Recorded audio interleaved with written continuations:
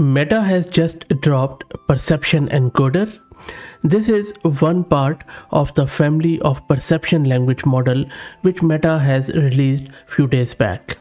We covered that Perception LM in another video, and I would highly encourage you to watch that video because this whole knits together, and I'm going to explain what is the relationship of this Perception LM with this new Perception Encoder.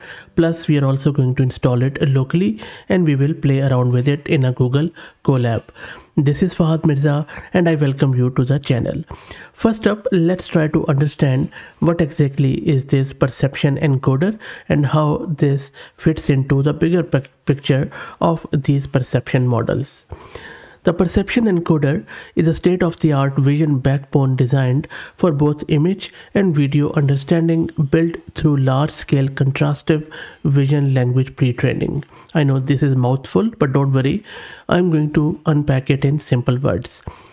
The thing is that unlike traditional vision encoders, which often rely on multiple task-specific pre-training strategies, like image classification, captioning, or spatial localization, this PE or Perception Encoder uses a unified clip or contrastive vision language objective.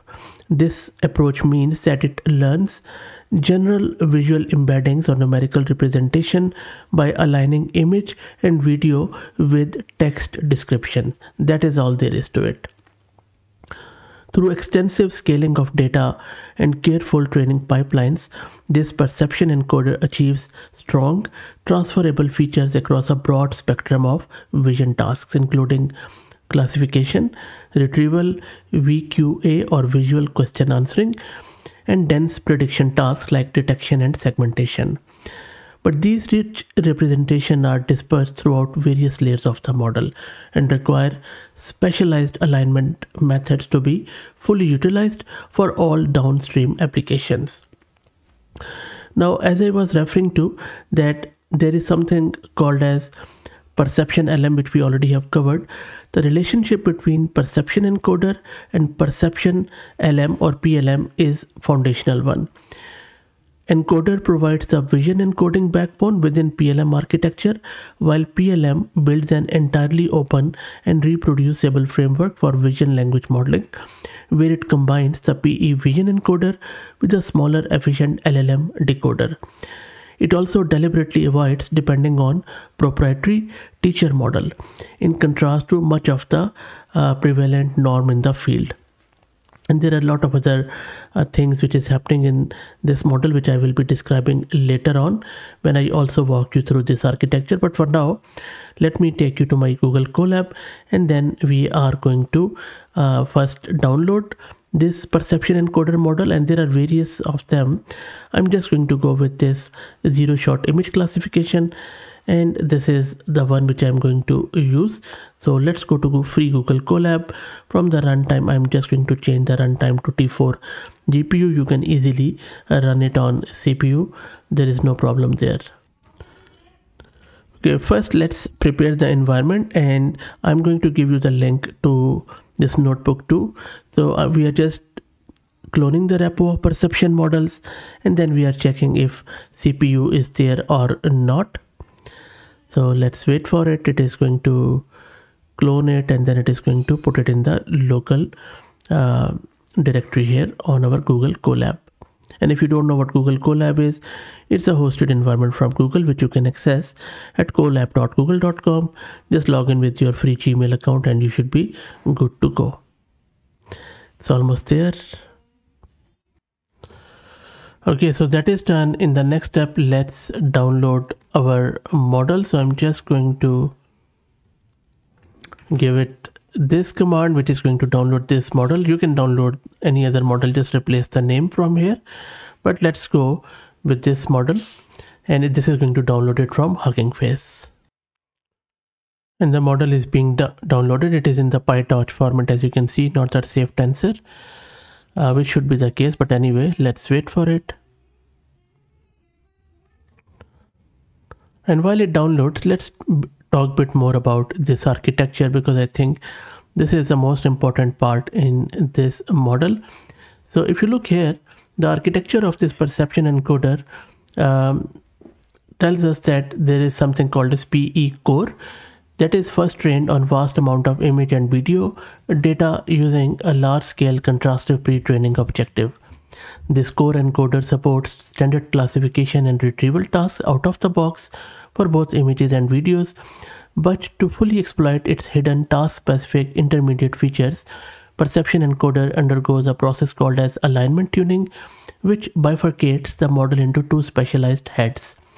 PE language, which is optimized for language modeling tasks such as OCR, Q&A, captioning and grounding, and PE spatial, which is specialized for spatially dense tasks like object detection, segmentation, tracking, and depth estimation.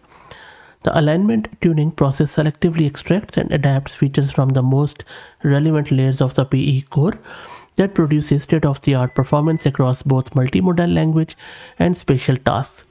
So this is what is happening in this whole architecture, which is simple yet quite powerful. Okay, so it seems that this close to 10 GPU of model is not fitting onto the free Google GPU. So what I'm going to do, I'm just going to move to a bigger GPU. First I thought I will just edit this, but I wanted to show you that we are all same in the same boat, and we all go through the same struggle of VRAM constraints. But anyway, I would just move on to the bigger GPU and try it again. Unfortunately, that won't be a free one. I was hoping it would fit into a free one, but anyway, so let me move there. So I have moved on to my Jupyter notebook with a larger GPU with 48 GB of VRAM.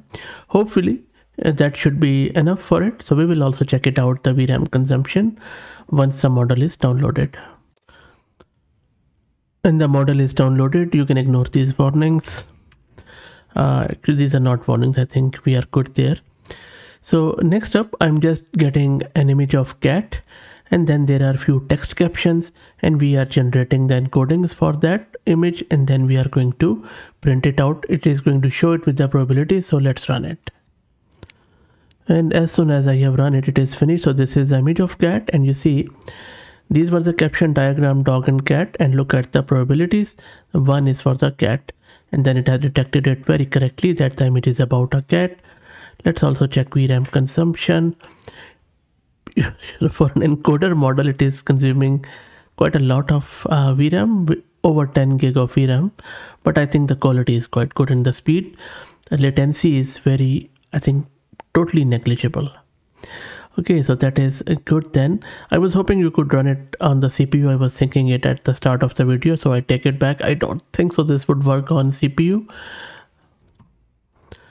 And next I have given it the path to my local image of a bear, and then I am just giving it a few captions, and you see it has displayed it, and the probability is 1 for the bear, the middle one. Pretty cool. Let's try out one more. Next up, I'm giving it an image of an enemy. So let's see, this is the enemy, and then these are the captions. There you go, perfectly awesome. Okay, let's do one more final one. In this one, I'm asking it that I have given it this image. This is the image, which is an AI generated rendition of that famous movie, of course.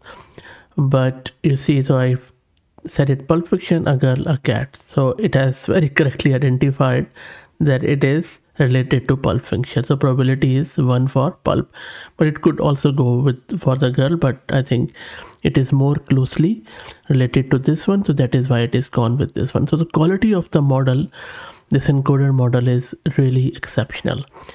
So that's it. Let me know what do you think. If you like the content, please consider subscribing to the channel. If you're already subscribed, please share it among your network as it helps a lot. Thank you for watching.